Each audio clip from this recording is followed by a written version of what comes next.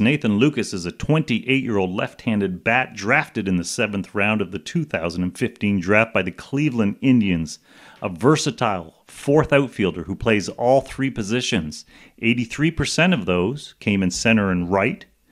51% of those throughout the minor leagues came in center field. So he can do all three. He does them all well. He's a plus defender with a solid glove. Had posted a .990 fielding plus percentage at all three positions. Solid assist totals at all three positions.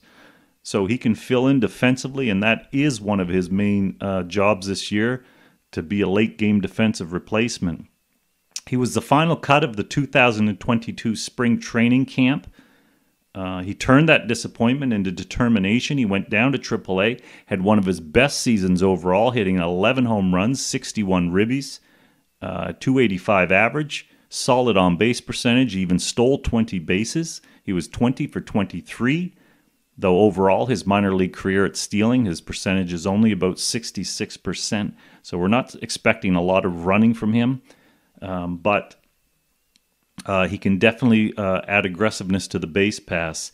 He's also shown the ability to adapt and improve at every level in the minors. This type of determination is a wonderful characteristic to have for a player. You love to see this sort of grit stick with it, and that's what he definitely has proven that he's able to do.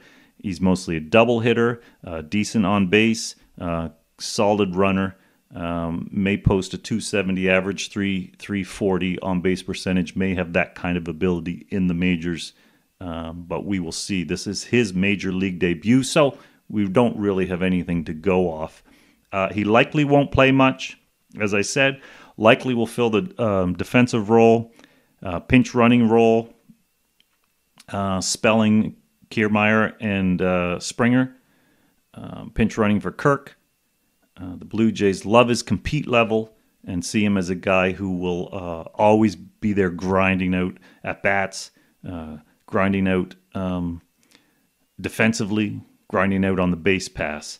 This feels like a stopgap move to me. I don't feel like we will see Lucas all year.